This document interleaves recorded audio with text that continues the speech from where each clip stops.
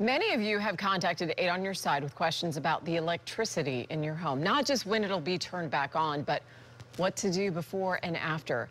Jen Holloway joins us now from the Tampa News Center with some answers from the power pros. I've got my pen. I'm ready to take some notes. I don't have power yet. I need all the answers, Jen. I'm with you, sister. I don't have it either. Well, here we go. Earlier today, I sent some of your questions to the experts at TECO Energy. And here's some things that you need to know. First of all, if you did turn off all of your breakers, it's best to re-energize them one breaker at a time. This way, if you do have damage in one area of your home, you can leave the affected breaker in the off position. Now, if you did not flip the circuit breaker when you evacuated, and you might be concerned that something could spark when the power's restored, TECO suggests that you turn off as many appliances as possible that require electricity, then turn them on one by one once you have regained your electricity.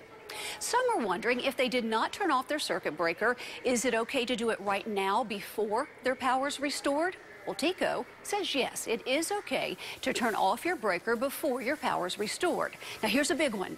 We asked the experts if a home was not flooded, but some of the electronics got wet, is it safe to unplug them?